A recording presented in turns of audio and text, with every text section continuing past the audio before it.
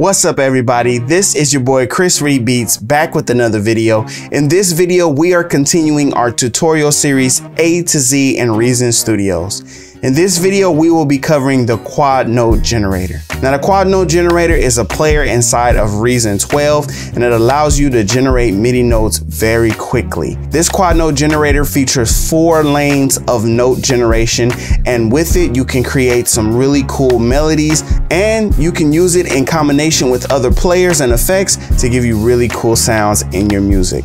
Let's jump into Reason so we can check out the quad note generator.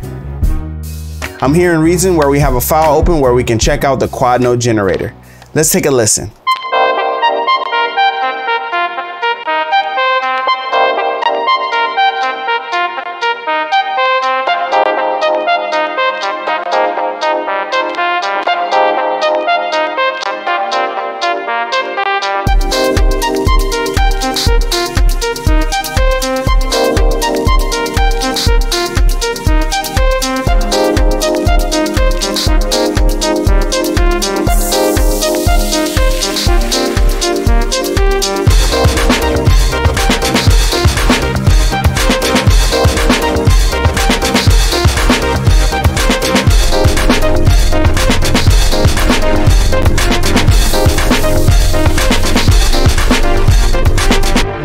What's really cool about this track is 90% of it was made using the quad note generator. So let's go ahead and check out that first melody line that you hear on the opening parts of the track. As you can see with this quad note generator, only one lane is being used, so that's why this lane is on. If we were to turn on the other lanes, then we can add more notes into this melody, but right now we like this melody. So let's take a look at this quad note generator. Right in the middle of the quad note generator, you have your sequencer window where it is generating your MIDI notes. Right above that, you have your sequencer button or your key button. And what that does is if it's on sequencer and you press play, it will begin to play out the notes. Or if you choose the key function, then as you press a key on your MIDI keyboard, it will begin to generate notes based on that key. Right next to it is the master vary knob. Now, when you have your master vary knob all the way up, then it will begin to add variation to all of the different aspects inside of the quad note generator. Each of these aspects, including velocity, note length, variation of your pattern, and your variation of your pitch, can be adjusted. And your master vary adjusts overall how much variation will happen within the quad note generator. The freeze is a very powerful tool for the quad note generator. As the quad note generator is creating MIDI notes, you can activate the freeze by moving your length, and you can also select certain parts by adjusting the start and length knobs. If you just want the full length of whatever has been generated, then you can set your start to 0 and set your length to 4. This will store the MIDI notes that have been generated. Moving more to the right, we have this output section.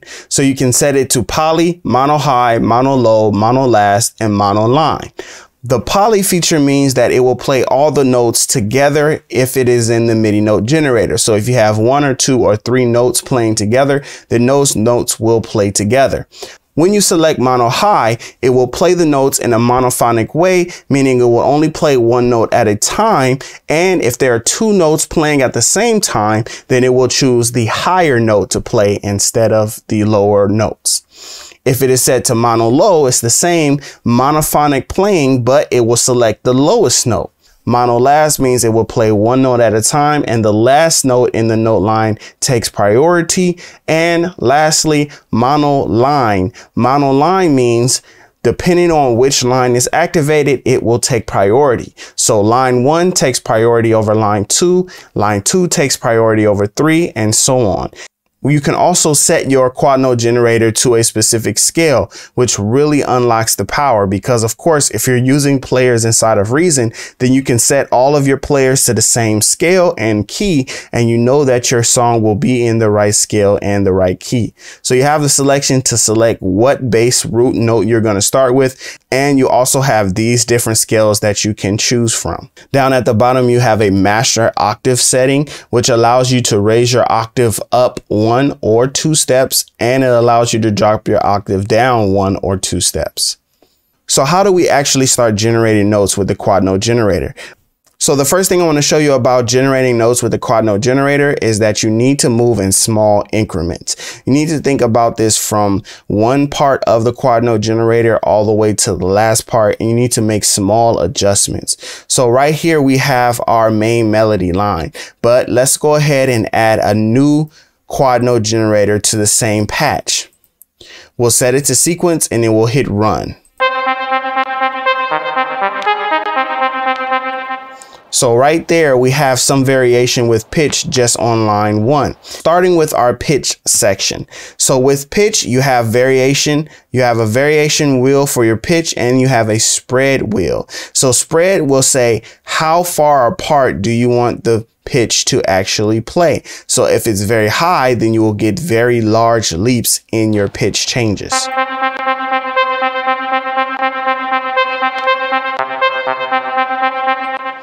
Let's add in some vary so we can really hear the change.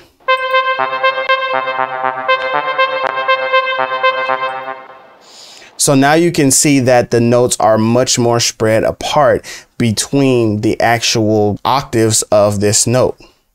So if we turn our spread down, the notes are much more tighter. And if we turn our spread up, the notes are much more spread apart. So that's our pitch. Now we can also change the range in which we want those notes to change. So we can set our range really, really high and really, really low.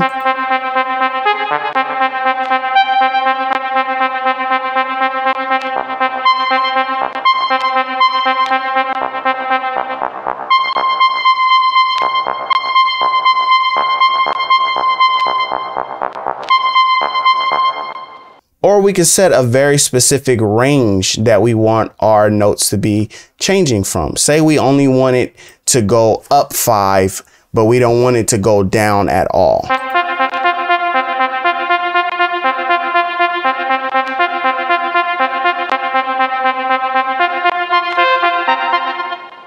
As we increase the range, we'll be able to get more notes in the upper register.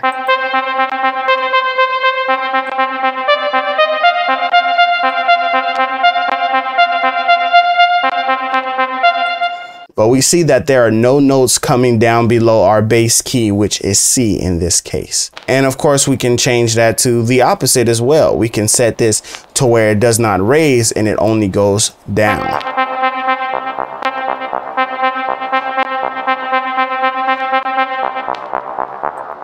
So that's our pitch section. Down below, we have the rhythm section. You can change the amount of steps you want to have from 1 all the way up to 32. So you can play quarter notes, 3/16 notes, quarter triplets, eighth notes. You know, you have the whole gambit of rate that you can choose from. Let's hear what they sound like.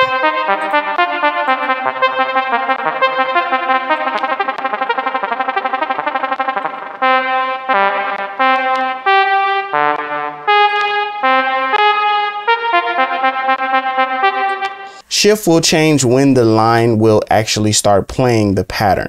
So if we shifted 1, then we won't start on the 1, we'll actually start after the 1.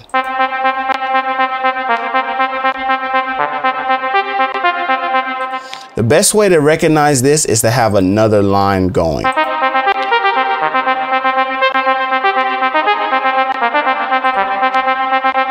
As you can see, line 2, which is represented by the green color, is playing on the 1, while line 1, which is represented by the orange color, is now starting on the 2. And we can continue to raise our rhythm line shift and get more dramatic changes.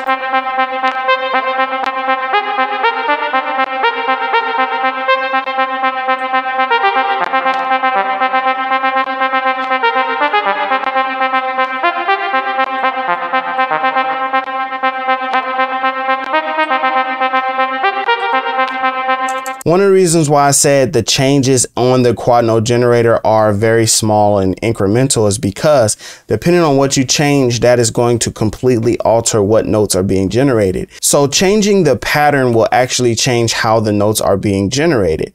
So you have a range from 1 all the way to 32 different patterns, and 1 represents the least amount of notes being generated, while 32 represents the most amount of notes being generated.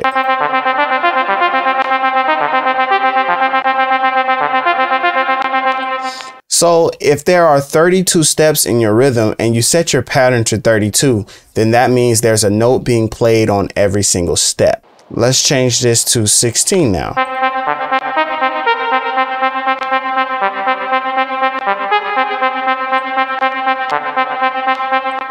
So your pattern can change because 1 just means there's going to be 1 note being played. 2 means there's going to be 2 notes played.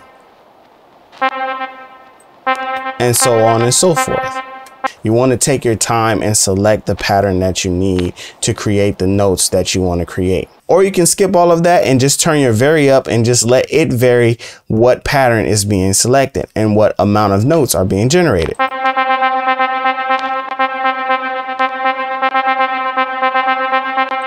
As you can see, it's varying. It's very random how many notes are being generated. Sometimes it's going to generate 5, sometimes 1, sometimes 16. It really just depends on what the variation chooses. So if you raise your bias higher, then your variation of your patterns will still be on the more note side. If you raise it lower, then you will get less notes. So variation between the less notes. So think of it as like a range for your rhythm. Same way you have a range for your key and pitch, you also have a range for your rhythm, and your bias will set your range depending on how you turn your bias. So you will either have a range of a lot of notes when you leave your bias random, or you will have a range of less notes, or you will have a range of more notes.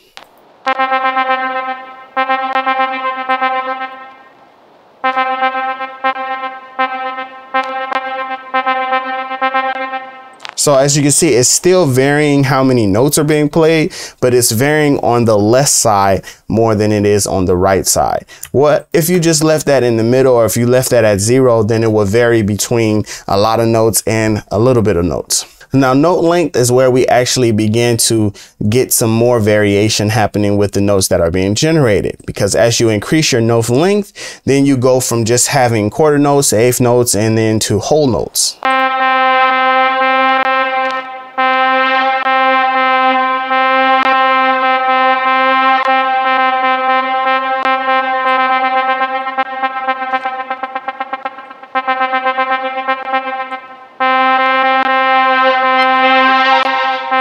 And of course, you also get a variation on your note length. So if you turn that up, then you will get some short notes and you'll get some long notes.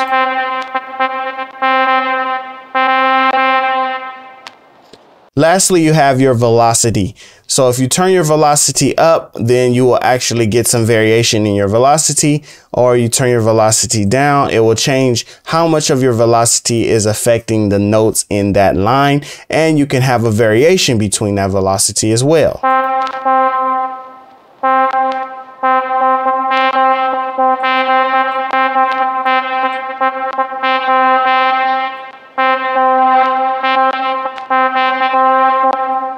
So when you add all of the variation together with your master vari, that's how you get the quad note generator working at its fullest potential, because you have all of these different variations happening, and you're going to get different combinations of these MIDI notes being generated every single time it plays through your pattern.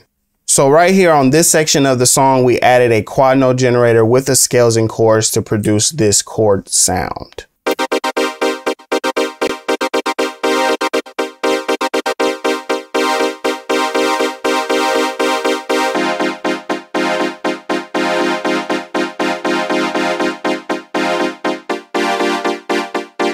And to generate this, all I did was actually add the quad note generator, and I added the scales and chords underneath it with the ID8 synth. For this patch, we turned down the pitch variation so that it's only playing the bass note. We also turned up the note length vary so that we get some variation in our note length, so we get some long notes and some short notes. And that gave us this pattern.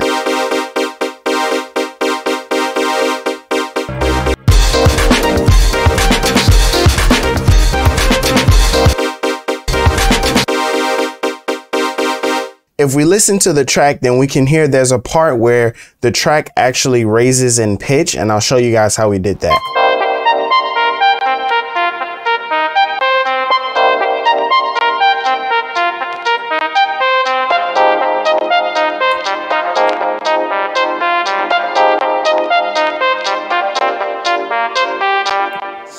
With the quad note generator, you can actually change the bass key by playing on your keyboard or by drawing in notes on your MIDI lane. So here I can show you guys, I drew in these notes and that actually gave us our pitch change in the quad note generator. Right now it's playing on C. But now it's moved down to F2. And then it's going to make another jump to G.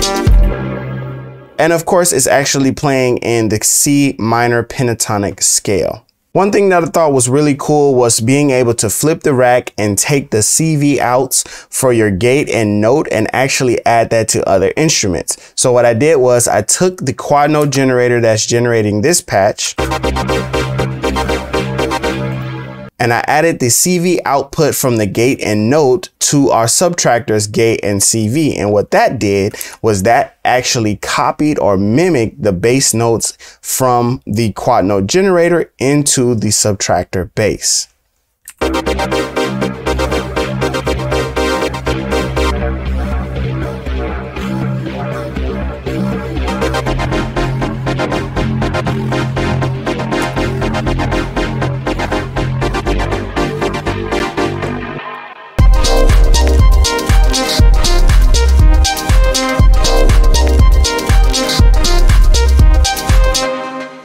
Just like with all the players in Reason, if you hit this send to track button, it will send the MIDI notes within a certain loop that you designate, and it will draw those notes out for you. So in that way, you don't have to continue to use the player. Once you've created your idea and once you've got your MIDI note idea done, you can simply hit send to track and it will create those notes for you. The quad note generator is a really cool player inside of Reason, giving you the ability to actually play along with your chords and generate other MIDI notes, as well as create full melodies using the quad note generator's different lines. You can have up to 4 lines of notes being generated, and with that, you can just create some really cool arps, melodies, chords, all kind of things can be created with this quad note generator. I hope that you guys can see the power of the quad note generator and that you give it a try in your music production. If you're not subscribed to the channel, make sure to get subscribed because we have many more tutorial videos coming up in this A to Z series. My name is Chris Reed. Thank you so much for watching, and until next time, peace.